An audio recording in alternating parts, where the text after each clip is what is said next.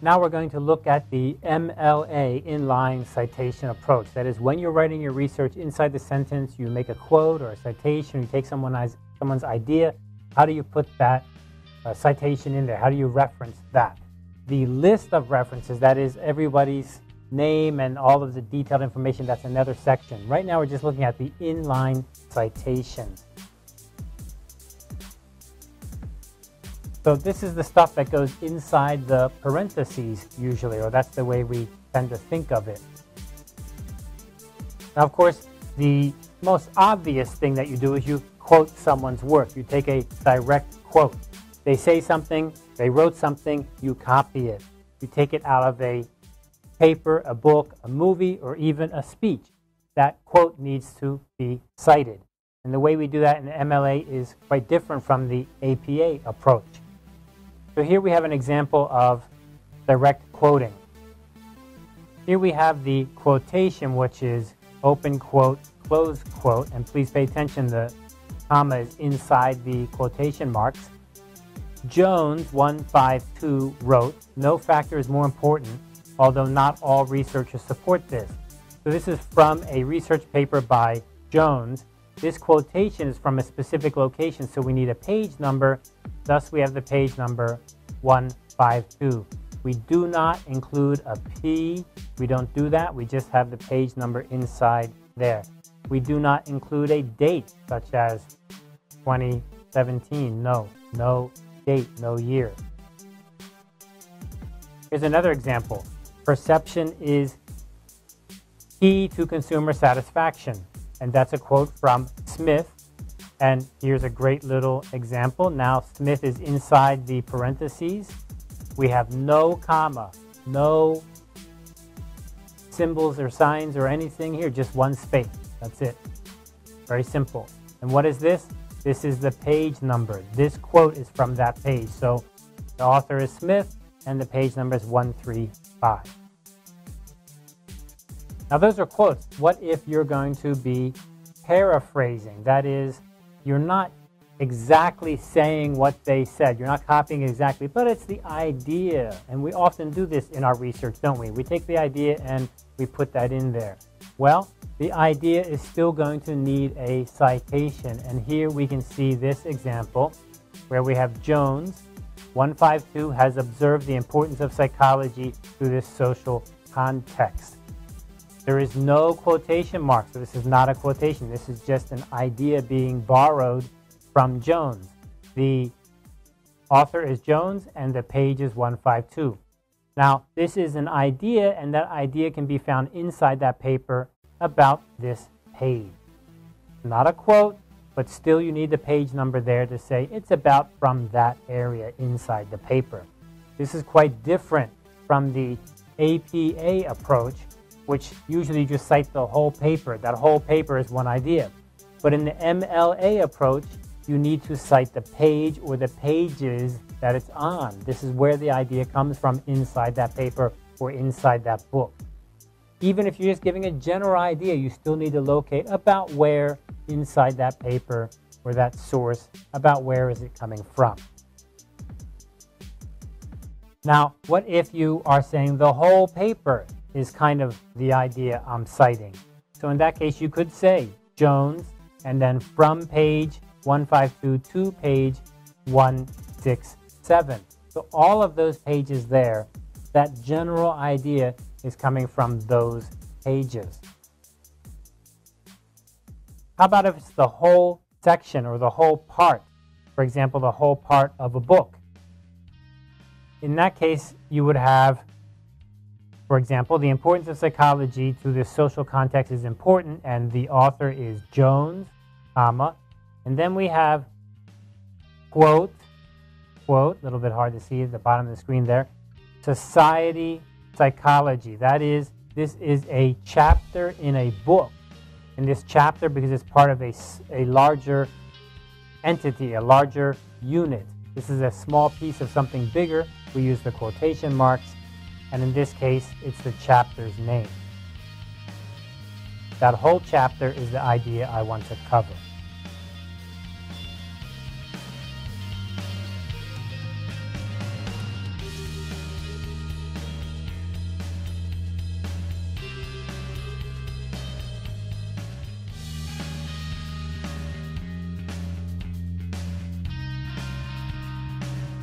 What about one work by one author? So in this case, like APA, we use the family name, not the first name, not the middle name. We use the family name. And here we have Kessler. Kessler found that among epidemiological studies, something, something, something. And in this case, we're not going to include the page number. Why? Because it's the whole work. We're just saying that whole paper, about that whole paper is what I'm citing. So we don't have to have the parentheses with the page number, like 152, if it's just the whole thing is what we're citing. Now, much more common is this approach here. Early onset results in a more persistent and severe course. Here is the author, and here are the page numbers. No comma, no P or anything like that. It's very straightforward. This is the MLA style.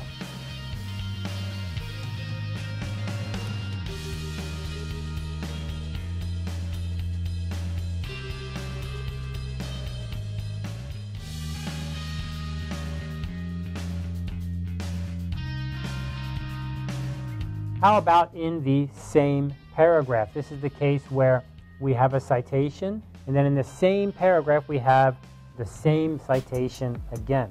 How can we handle that? Romeo and Juliet presents an opposition between two worlds. Quote, the world of the everyday and the world of romance. Close quote. So here we have a quote, right? Although the two lovers are part of a world of romance, their language of love nevertheless becomes fully responsive to the tang of actuality. Okay, we have two quotes. Here is one quote. Here is a second quote. Those quotes must be from different pages. If they're from different pages, then we need to have the page number of each one, and we do. Here is Zender. And then the first quote is from 138, and the second quote is from 141. And how do we separate that? With a comma.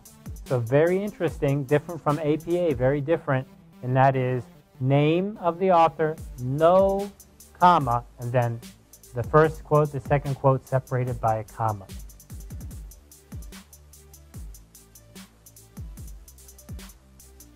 Let me clear this out here. Within a single paragraph, different page locations, and you can omit the name. So for example, Romeo and Juliet presents an opposition between two worlds, and here we say the world of everyday associated with the adults in the play and the world of romance associated with the two lovers, and here we have Zender, 138. So this is one quote that is from 138. Romeo and Juliet's language of love nevertheless becomes fully responsive. This is the second quote. So here we have the author and the location, page 138. And here we have the second quote, which is on page 141. However, because we've already showed the author, we don't need to write the author again in the same paragraph. So in the same paragraph, key point, just like in APA, we don't have to write it all over again, but we do need to be specific if it's a different location, in this case a different quote. According to Carl F. Zinder, Romeo and Juliet presents an opposition between two worlds. Here we begin a quote. The world of the everyday associated with adults in play and the world of romance. So we have two quotes. Associated with two lovers. And here we say 138. Romeo and Juliet's language of love nevertheless becomes fully responsive. Here's another quote. 141. So here this is kind of the similar case, but what have we done differently? Here is the author's name here. According to Carl F. Zender, we've given the author here. Now we could write out just Zender, but in this case we've written out his whole name, which is okay if that's the way you want to write it. And we have quotes from him. But these first two quotes are from the same page, which is 138. And then the third quote actually is over here is 141. We don't need to write the author's name again because it's in the same paragraph.